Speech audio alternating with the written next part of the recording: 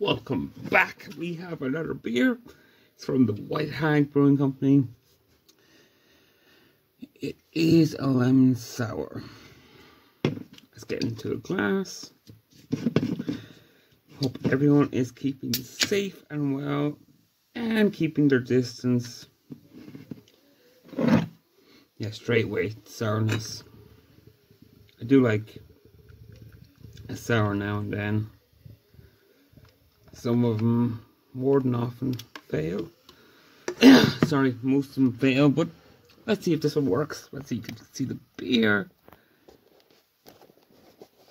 Now, the stand will probably fall over like usual. Is that good? That's good. There we go, you can see White Hag. I should really paint the window. It is getting a bit... Okay. Yeah. So, let's see. So I'm getting mild carbonation like you get in a sour. Okay, I'm getting that apricot, so... Yeah, okay, so... Enough wood.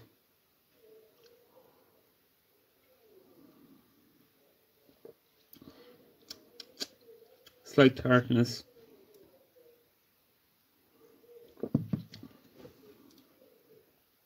Bit refreshing. Yeah.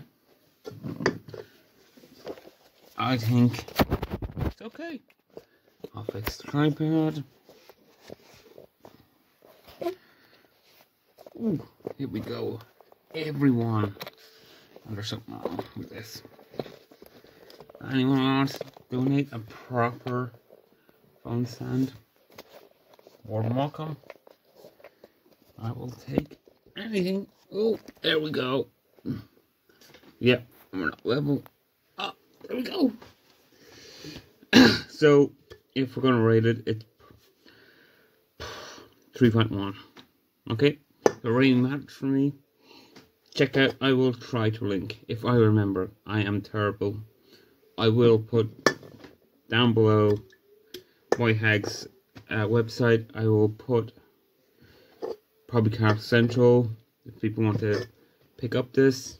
That's where I got it. That's where I get most all of my beers now, especially because we're meant to be isolating. It's super cheap. Well, the delivery's cheap. It's €5 for national delivery in Ireland. Not due to that too, but I think Craft Central, White Hag.